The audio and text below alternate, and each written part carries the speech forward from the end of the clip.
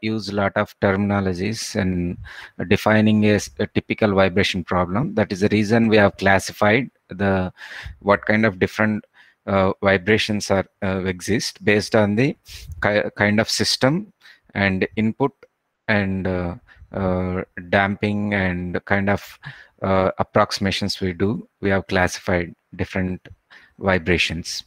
Today what we do, what we are going to do is our first step in vibration analysis, as I already mentioned, which is mathematical modeling. So how do we model, mathematical model, how we develop for a physical system? So that is very critical, very important, because you, whenever you see a system, how to represent exactly mathematically, so that plays a big role in solution. So that's the reason we have to be um,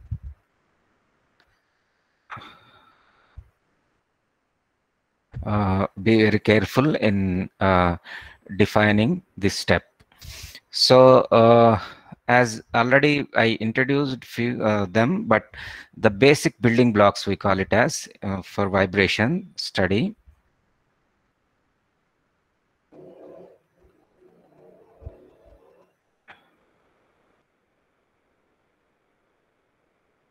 The basic building blocks for vibration study are basically the system character is defined with spring and mass, okay, which we already seen with the example. So mass, and next is massless spring. Basically we generally neglect, sorry,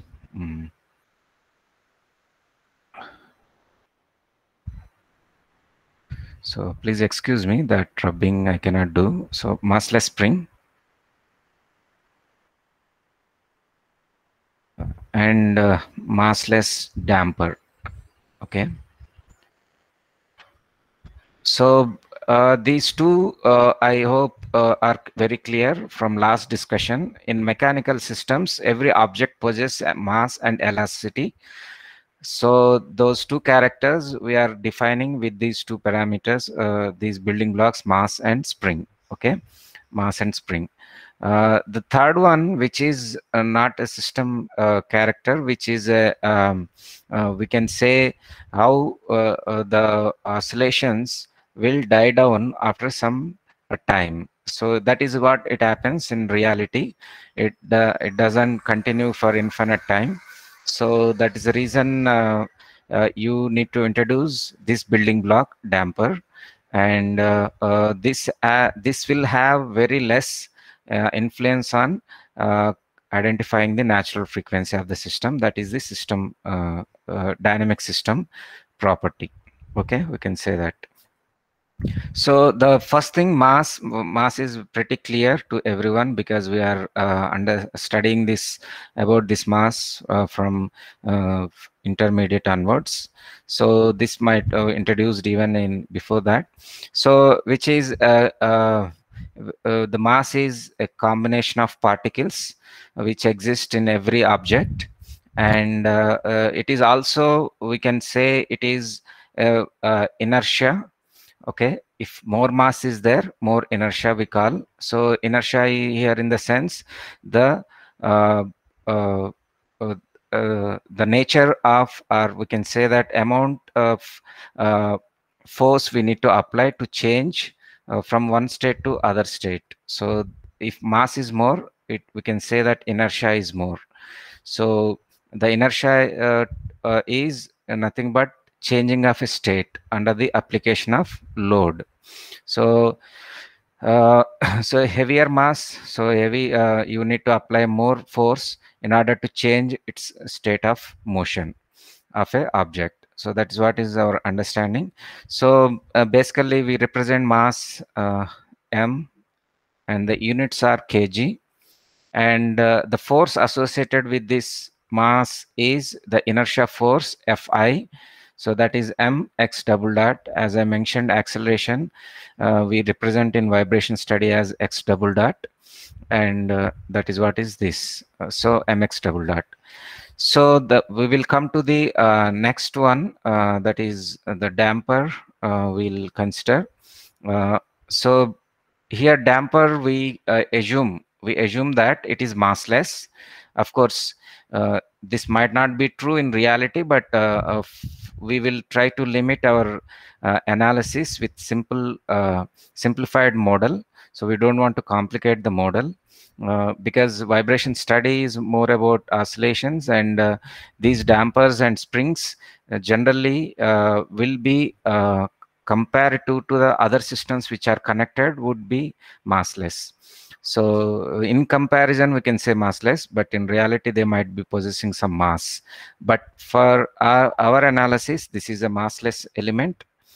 Okay, this is also massless, and also it will not have any stiffness. Okay, that is also we mention. So that kind of a system, we call it as damper. Okay, so basically what is damping is representing, this is the resisting or dying down function of a oscillatory behavior. So in practice, there are three kind of damping models we use. Okay, so one of the most popular one is viscous damping, and the second one is Coulomb damping. Oh, spelling is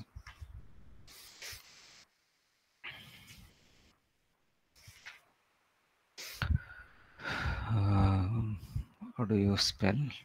Yeah. So here,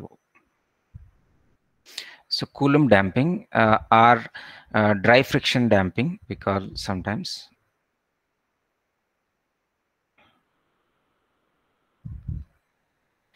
The last one is material damping or hysteresis damping.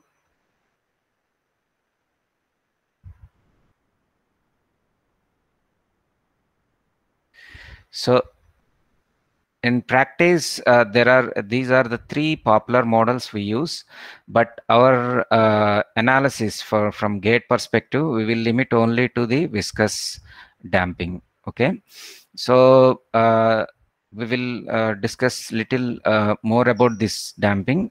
So the Coulomb or dry friction damping exists when there are two relatively moving objects without having any like anti-friction lubricant, where dry friction exists. So under that scenario, to represent the loss of energy, basically damping is nothing but loss of energy. Because of that reason, you will lose or oscillations will die down after some time. So in case of dry friction case, so the loss of energy will be in the form of heat, because of no anti-friction lubrication or this case, in that case. So this we don't study as a part of our analysis, because this leads to a nonlinear function. So that's the reason which is difficult to handle mathematically. So we don't focus for time being or for our analysis. And the next one is hysteresis damping. So many of our material itself you take, and if you apply a force and disturb that material, and internally it will oscillate and it will die down after some time. But this internal damping is because of the material elasticity inside of it. So what happens in reality is that when you apply some energy to the system, the planes in the material will absorb them, and when releasing, maybe some amount of energy will be lost, because there will be a friction exists between layer to layer, internal layers. So many reasons, in a crude way I'm just mentioning that. So because of many reasons, many defects, or many whatever it may be the case, so you will not get whatever you are giving input to the system, you will not get as output, so same output. So those to handle such kind of scenarios, we will use the hysteresis damping model. So that is also not because that is also very difficult to model mathematically. So even though damping for our study it is simple, but in reality damping is very complicated subject. So many people does PhD on that alone. It's a building a mathematical model for damping of different phenomena. They develop different means, like in each individual PhD could be a problem. So even still people are working, bringing lot of practical scenarios into mathematical models. So but for us from GATE perspective, damping is going to be a very simple model, that is viscous damping. So how do you model a viscous damping? Okay.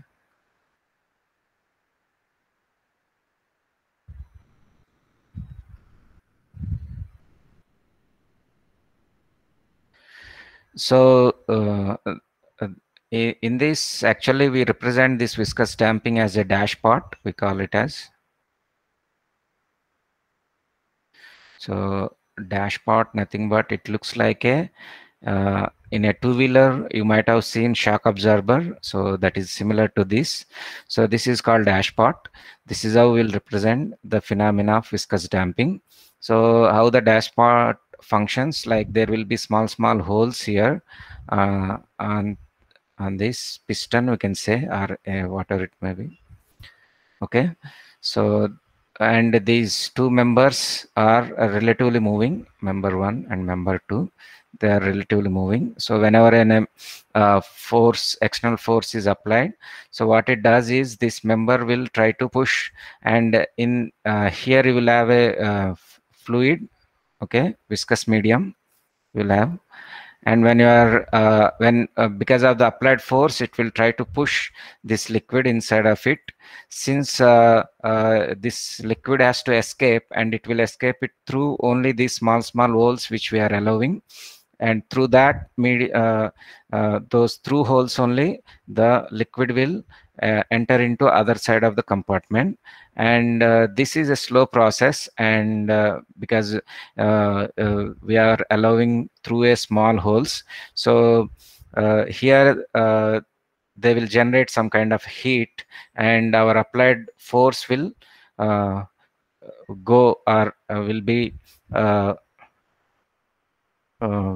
so sorry, the applied force will be uh, will be reduced in the form of heat when it is passing through these small holes from one compartment to the other compartment. So this is briefly about the functioning of dash pot or viscous damping, because this is a viscous medium we use. So in order to generate, or in order to create that dissipation. So mathematically, how do you represent? If we assume that the damping force is basically proportional to velocity, and so C x dot. Okay, this is called damping coefficient.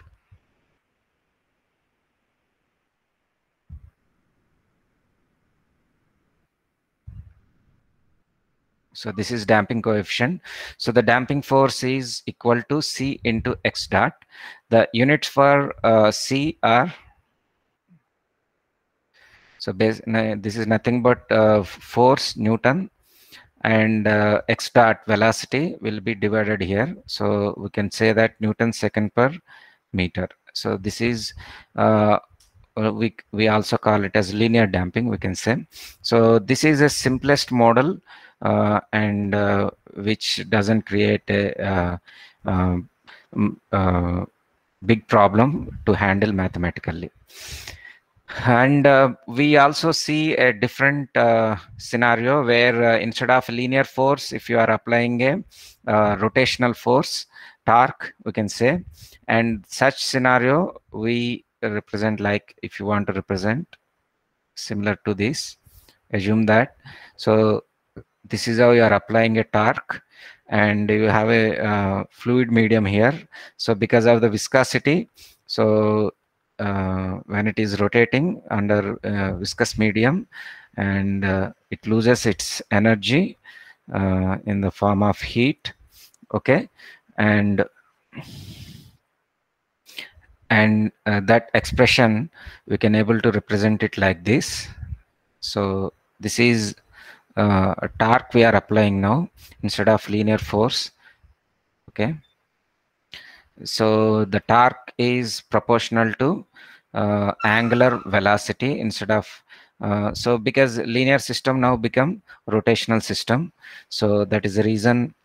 So F will become, so linear force will become rotational element, that is torque, and the velocity will become, the linear velocity will become angular velocity theta dot, and C we will represent as some different name. Assume that so CT or something we can keep. So this is indirectly a torsional damping. Okay, so the units for this C, mostly you discriminate C, different C's here with units only. May not, people may not use a CT or C theta or many ways they represent, even people represent C theta sometimes, but whatever it may be, you will able to distinguish which C is given to you based on the units. So what kind of units you will get the damping under torsional load, that is torsional damping coefficient we can say, that is, so the torsion means nothing but Newton meter, and theta dot means seconds divided by radians. Okay, so if units are given in the form of Newton second per meter, that is nothing but linear damping coefficient, and if it is given in this format in this units, then it is torsional damping coefficient. That is how it is given. Sorry. So this is all about the damping element, and also we assume that the elements are massless. Okay, and no stiffness. But only one problem, this is a dissipating element, so indirectly the moment you introduce damping into the system, so the system will become a non-conservative system, so because there is some loss of energy during the process from one state of motion to other state of motion. So that's the reason in solving the problems this conservative principles will not work. Okay, so that you have to be keep in mind. So it also vectorially also the force is proportional to or associated with the velocity. So that also most of the times creates a problem, because the spring force is Fx and inertia force is mx double dot. They are on same line, even though 180 degrees, but they are on same line. But Cx dot or x dot basically, which is 90 degrees to your displacement and velocity, sorry, acceleration. So this creates a different phase, extra phase difference. So because of that, mathematical handling of damping problems will be little complicated even with this simplified model. Okay, so now we will discuss about the next important element of vibration study. Sorry. Nothing, sir. By mistake. Okay, now so spring is a massless. We call it as the moment you say it is massless. So the force applied at one end will be same at the other end. Okay, so the force applied at one end will be same at the other end. So there will not be any loss. If the moment you create you say it is mass, so mx double dot indirectly will differs them. So now since it is a massless spring, so that assumption will lead us to saying that the force applied at one end of the spring will be same as at other end. Okay. And uh, the spring force is, so of course our simplified spring, it is the spring force, which is equal to k into x. So k is nothing but stiffness constant.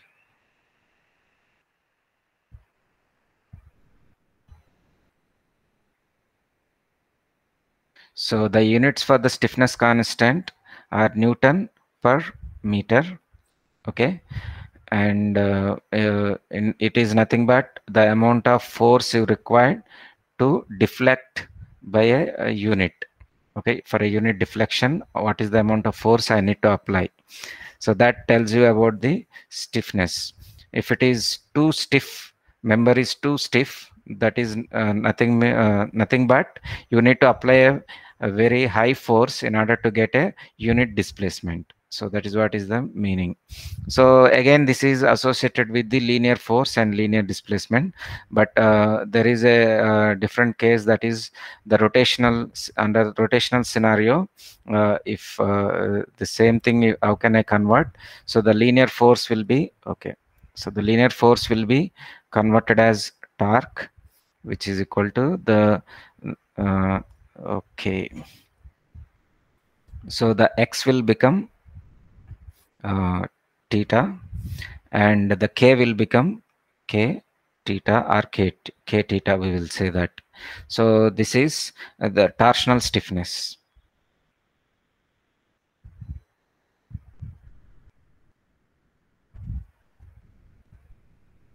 So the units for the torsional stiffness, that is k theta, which will be Newton meter per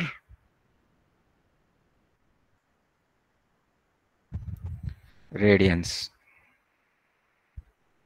So these are the unit for the torsional stiffness, and these are the unit for the linear stiffness. Okay, so based on these units also you can able to distinguish. Sometimes people just simply say that it's stiffness, so they don't even say that we linear stiffness or torsional stiffness. So you have to make out from the units only. So that's the reason it is very important to keep these units in mind. Okay. Sometimes they twist the problem only with the units, so there is nothing high five problem, but because with the units they can create a problem and they may play with you. So now we understood that the three major elements are necessary to build a mathematical model for a vibratory object. So, but as I mentioned already, in reality, all the objects will not look like a springs, and your simple stiffness you may not able to calculate. So with a direct expression. So under that scenarios, how to calculate the K?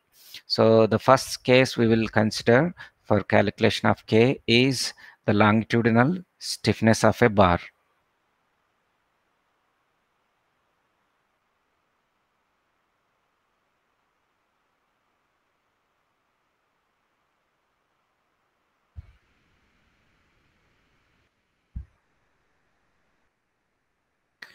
So we take a as the moment you say longitudinal, so that means the motion will be in the along the axis of the member. So you take a bar and you attach a mass at the end, assume, and this is a massless rod. Okay, massless bar. For a massless member bar, so you attached a lumped mass at the end, and you are disturbing this system in x direction like this along the axis of the member. So under that scenario, this member might be oscillating. microscopically. Maybe visually you cannot see, but microscopically you can see that oscillating, and that is also very important from practical point of view. So then this is mass, but how to find the stiffness of this member? So we will take the help of strength of materials for in that scenario. So you will be having the properties of the bar, just like area of cross section and Young's modulus, elastic modulus. Okay, so if you know them, so then basically those are representing the elastic behavior of this rod. So that is what we have to consider for the calculation of K. So, but what kind of expression we need to use for K? So that we are trying to derive. So for derivation, we will take the help of strength of materials. I assume that these simple equations you will be knowing it already. So the E expression for E is nothing but stress divided by strain. So the stress, you can indirectly call it as F divided by area of cross section, and the strain is nothing but the delta change in length divided by the actual length. So the change in length, if I call it as X divided by the original length, maybe of this member is L, assume that. Okay, so the change in length here I am calling it as X, and so this is the amount of force applied onto the member.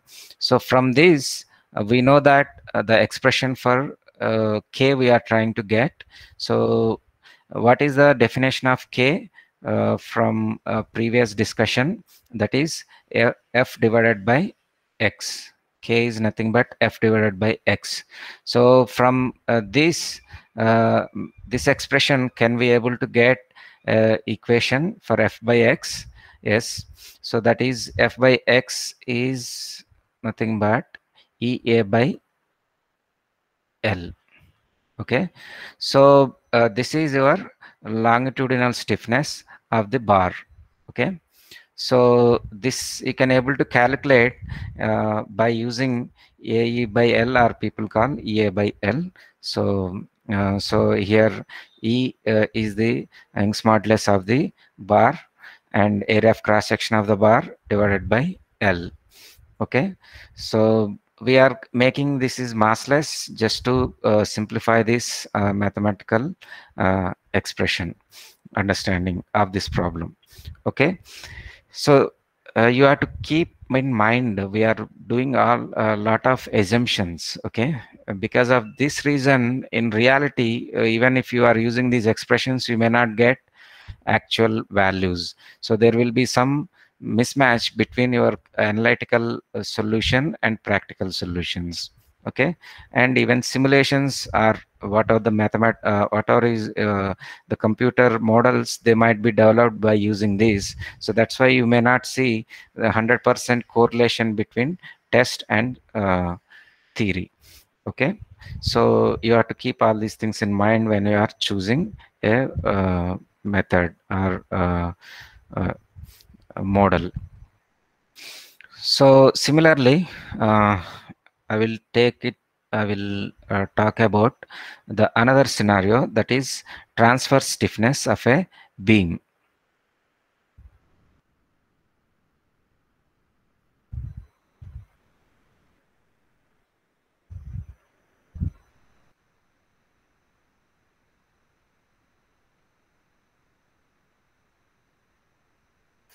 So again, you consider a member. Okay, this is also massless again, assume, and you keep at the end a lumped mass M, capital M, and the properties of this member are E, A, and I.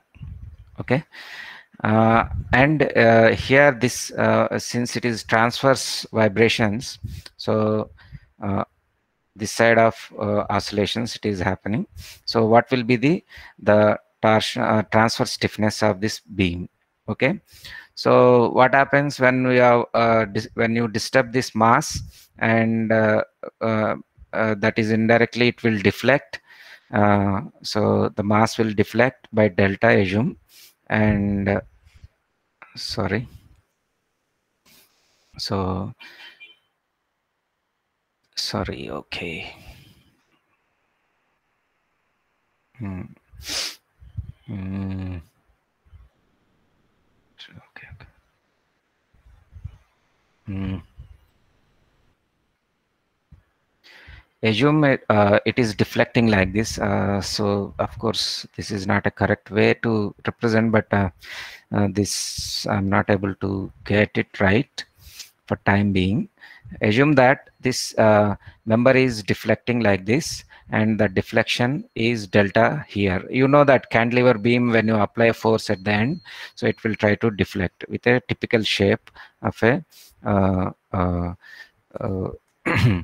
parabola. Okay, so here indirectly the applied force at the end is nothing but mg force, which is acting because of the lumped mass, and because of that it will deflect, and that deflection is countered by the amount of stiffness in this member. So that stiffness for time being tr, transverse stiffness, I will write it as.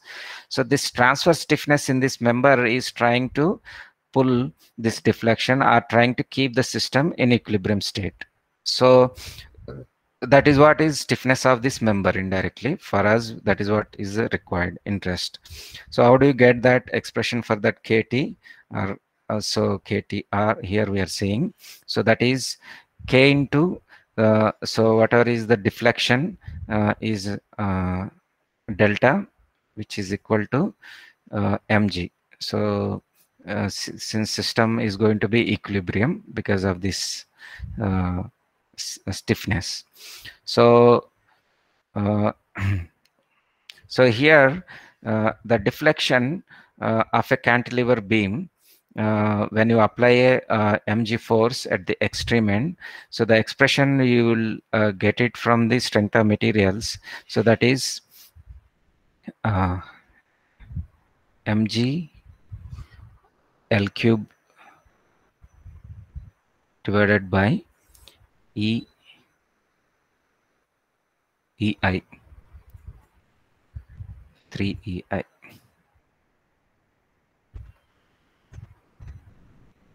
Okay, so this is a typical expression. You would be knowing it from the strength of materials. You will get.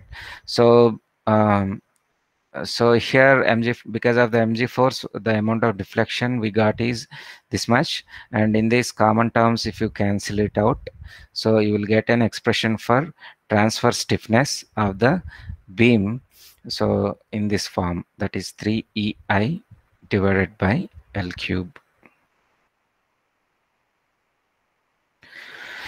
So previously K, the expression for K, that is longitudinal stiffness, is just EA by L, and in case of transverse stiffness 3 EI by L cube.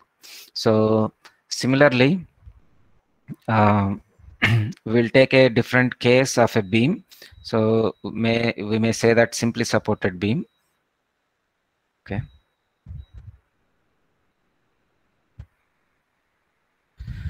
And maybe it is supported like this, assume.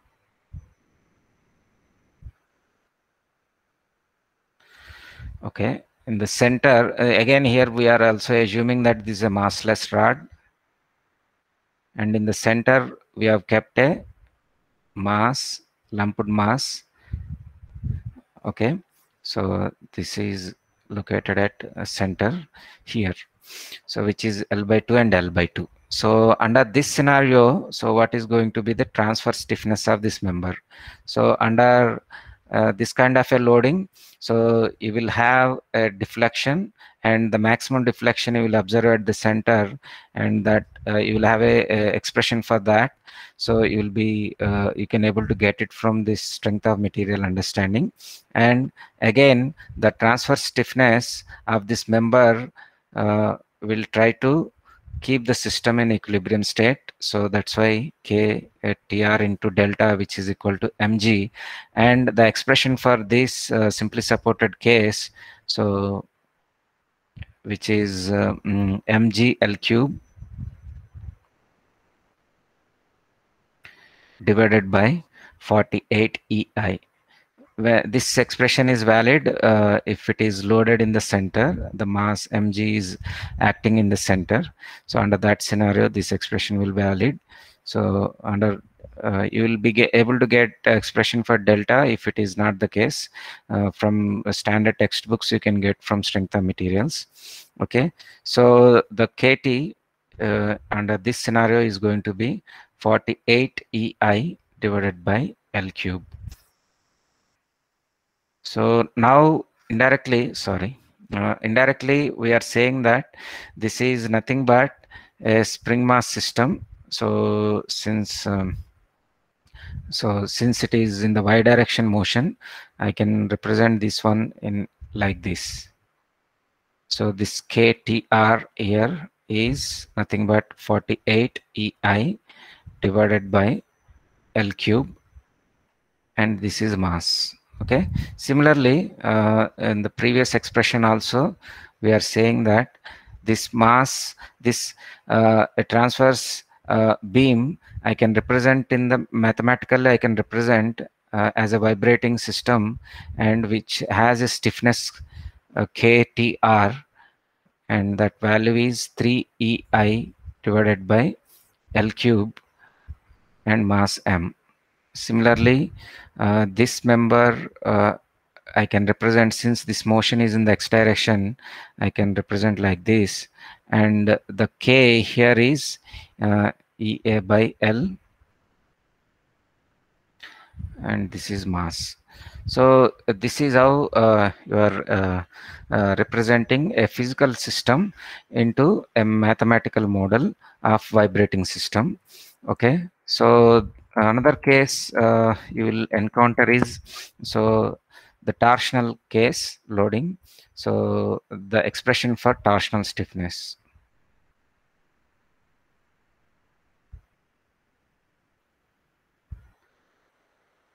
Okay. So under this scenario,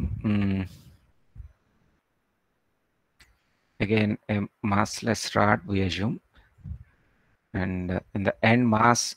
So since it is a rotational thing, so the mass will now converted into I or J. We call it as J because it is rotating, trying to rotate in the Z direction. So we will represent it as J, even if you can call it as I also. So it is the deflection here is rotation is theta. So the properties of this member are going to be G and J. So since both are becoming J, so I will put this mass as IZZ. Okay. So this length is L. Okay. So the expression for this is again from strength of materials. We will be having under so sorry, this is not M, we call it as torque divided by theta, which is equal to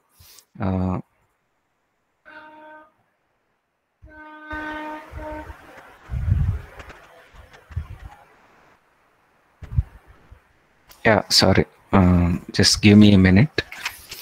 The expression for this is a standard expression.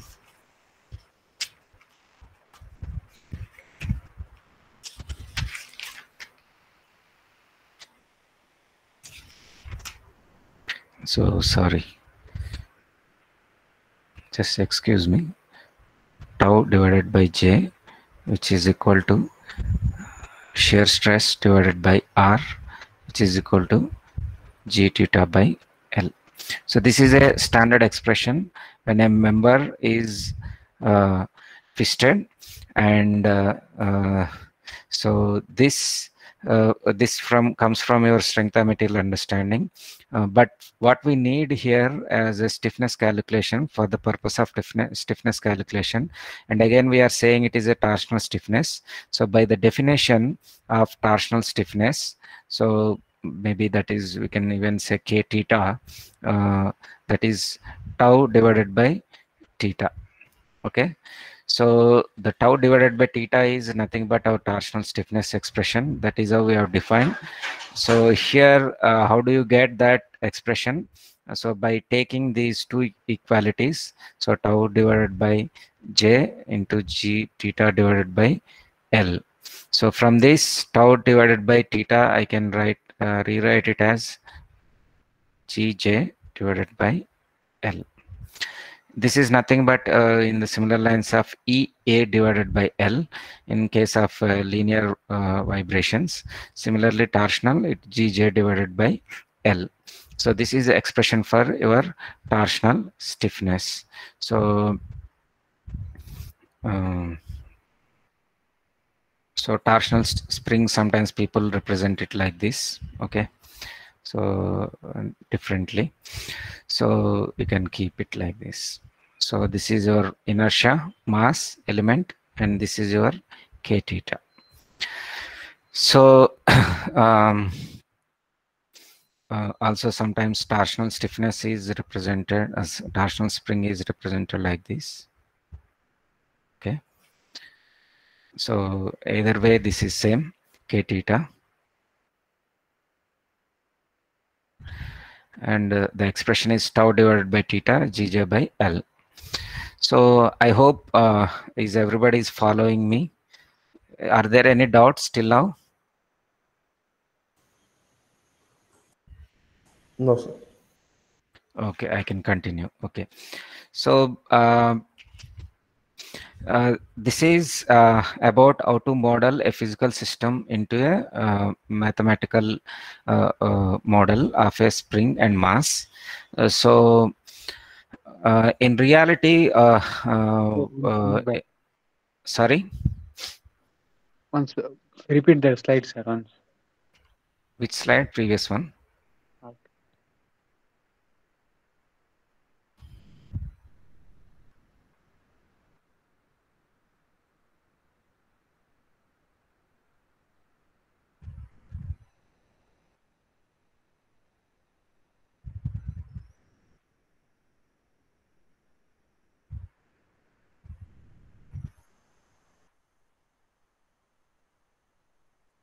Done. Okay. So in many of practical applications, you will not see a simple spring, one spring. You will see multiple springs, and they are in combination connected. Okay, so because of that reason, we will be trying to simplify those all combination of springs into a simple spring mass system.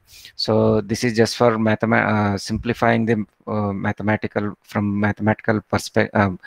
Point of view, we will try to simplify the many number of springs into a simple spring mass system, that we call it as equivalent stiffness. So there are two scenarios we will see in practice. One is the springs in parallel.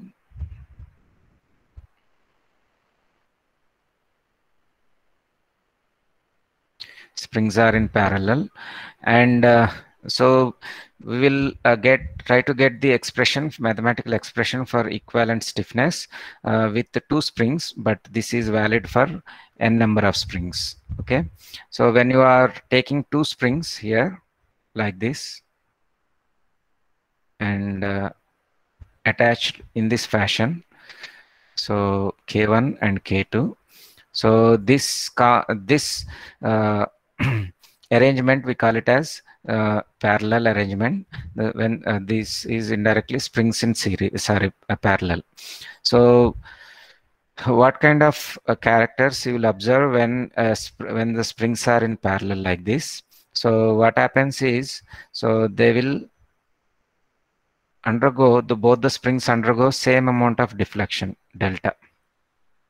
So same amount of deflection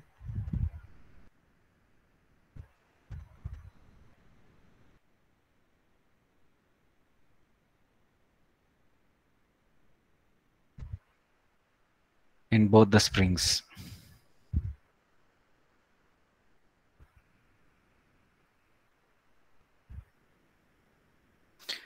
And the amount of force will be distributed between the springs. So whatever is the force applied at the end here and here, so due to this mass, so mass loading here, so the springs will be stretched and they will share the applied force. So the force will be distributed between the springs. Applied force will be distributed.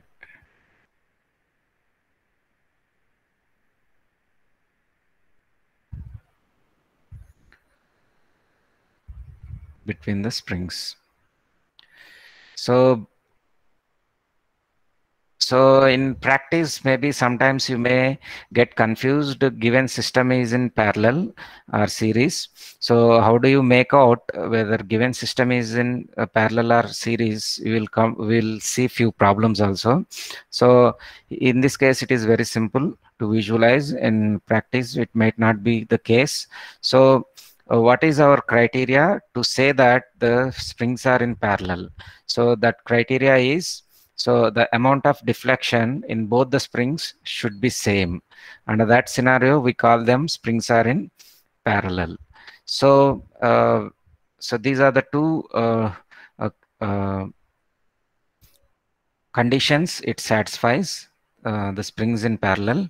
So under this scenario, so assume that they are deflected by delta, and now what we are trying to get here is instead of having n number of springs, we are trying to represent that same behavior with a simple spring mass system like this. So where mass is going to be same, but instead of having two springs, I will represent that behavior, that effect, with a simple equivalent stiffness, EQ, we can say. So then these two systems are nothing but same. So that is what we are trying to do here, and that's how we are trying to get expression for K equivalent. So equivalent stiffness, nothing but. So how do you get that? So we know that there is going to be same deflection and force is distributed. So what is the force we are applying here? Mg force. Okay, so that is only force. So the mg force will be distributed between spring 1 and spring 2. So the amount of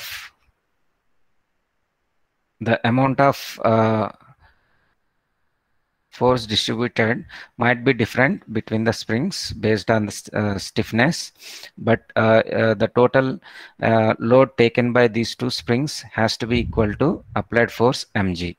So the F1 according to definition, so K1 into delta, because they are deflected by same amount, K2 into delta, and that is equal to mg. And this I can since I'm trying to construct K equivalent, so for K equivalent I am taking same amount of mass only here, so that K equivalent is also will be equal to multiplied with delta, same delta. So from this I can say that K equivalent is nothing but K1 plus K2. So this is valid only in case of springs are in parallel. Okay, and this expression is valid even with the number of more number of springs. So as your number of springs are increasing, so you can able to say that, sorry,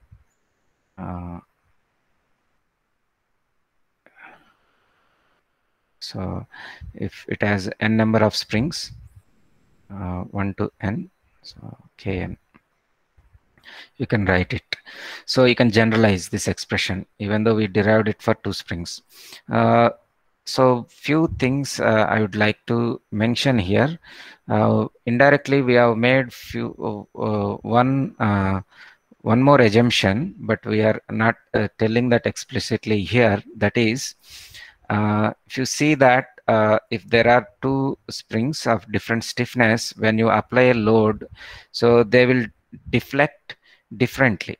they may not deflect with the same amount delta, but we are enforcing that condition here just to say that they are going to deflect same amount. So this we are intentionally doing because if they are deflecting by a different amount delta, so this will become a 2 degree of freedom system, and that we are not handling here. So this we are handling only single degree of freedom system, and we assume that these two springs are going to deflect by same amount delta, even though they may deflect it differently because of different stiffnesses, and different force will be associated with them. So that is one thing we need to keep in mind. Okay, if it is confusing you, just leave it that understanding. But what you need to remember here is so whenever there is a same deflection in both the springs which are associated with the given mass, so then that condition is nothing but parallel condition, springs in parallel. So I hope it is clear to everyone. Can I move to the next one?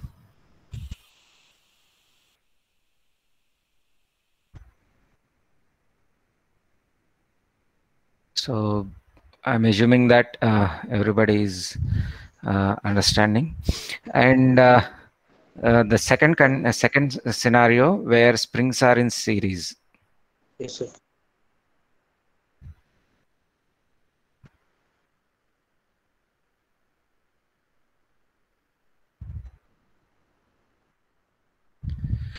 Okay, so how do you visualize this condition, or this state is like this? So there is one spring, and immediately we'll attach another spring, and there is a mass m. So this is a springs in series. So what kind of conditions they satisfy is that since we said that these springs are massless, and the amount of force applied at the end and the second spring end, that is mg, okay, which is mg, and the same amount of force will be transferred to the other spring here also, that is going to be mg, because we said it is massless, so it is not going to change the applied force F. So the applied force is going to be same on the two extreme ends of give a massless spring. So that means the same amount of applied force mg is flowing through these two springs. So whenever you see a scenario where the force developed in each spring is same, so that is nothing but those springs are in series. Okay, so the force developed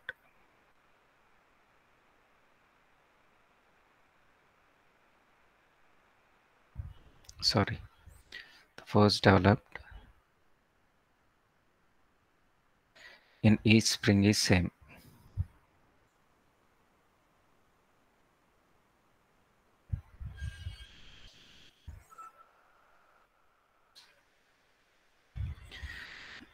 And the amount of total deflection delta here is going to be the sum of these individual deltas. Okay, so the total the displacement of the block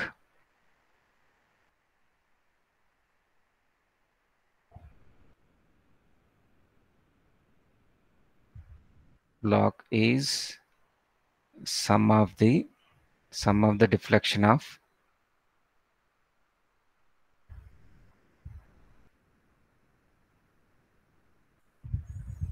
each spring. So how do I put these two statements in mathematical form like this? So the delta is going to be delta 1 plus delta 2. So this delta is again we are trying to what we are doing is we are trying to represent these combination of springs into a simple spring mass system, single spring mass system, and that mass m, and this is K equivalent. Okay, and the since both we are dealing in the same system, so final overall delta has to be same, final deflection of the mass. So this I can write it as indirectly K equivalent divided by force F. Okay, that is equal to, so delta 1 is equal to nothing but sorry, I have written in reverse way. So because we know the expression for F is equal to K into delta. So in since we are writing here delta, so F divided by applied force divided by the stiffness.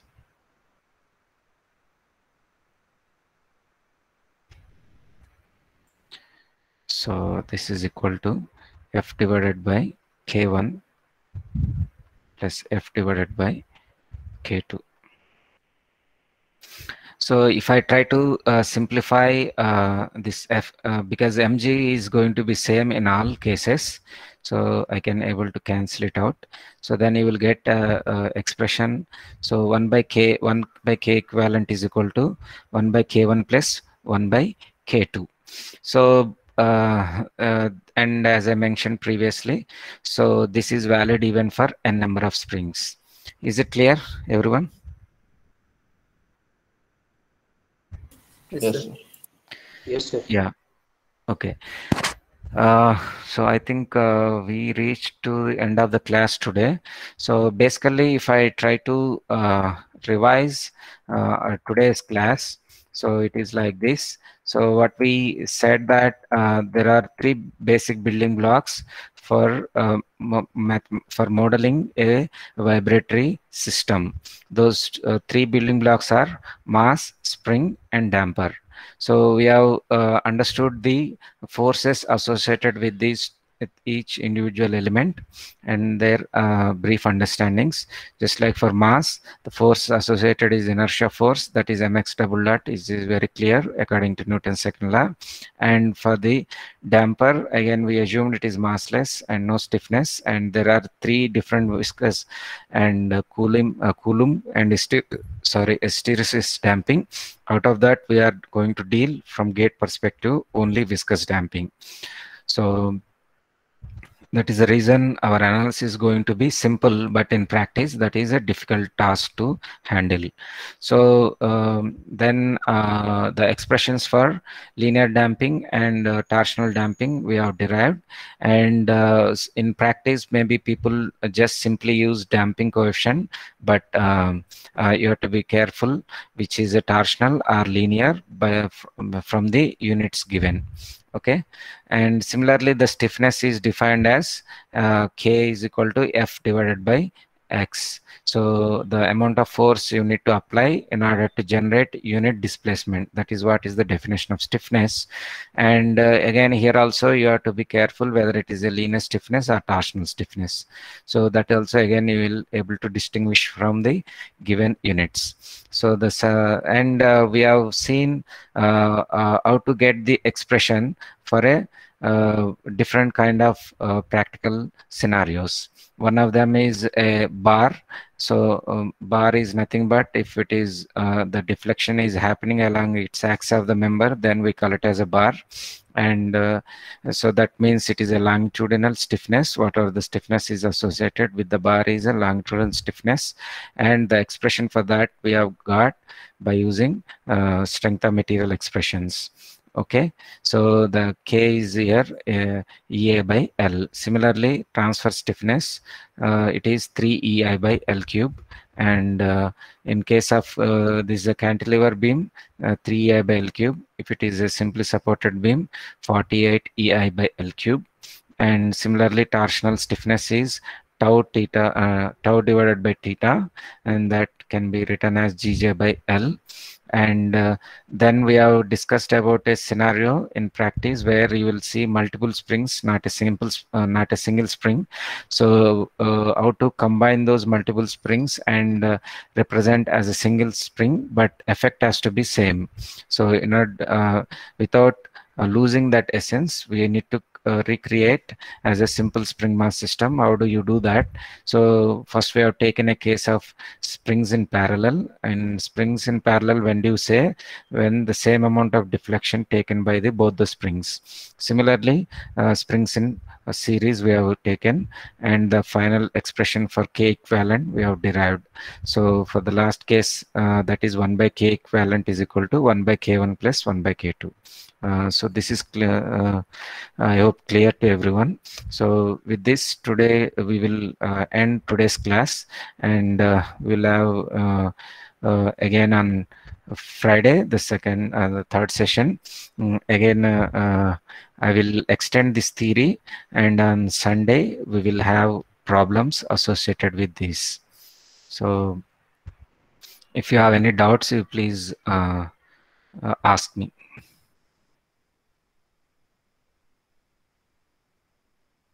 No, sir.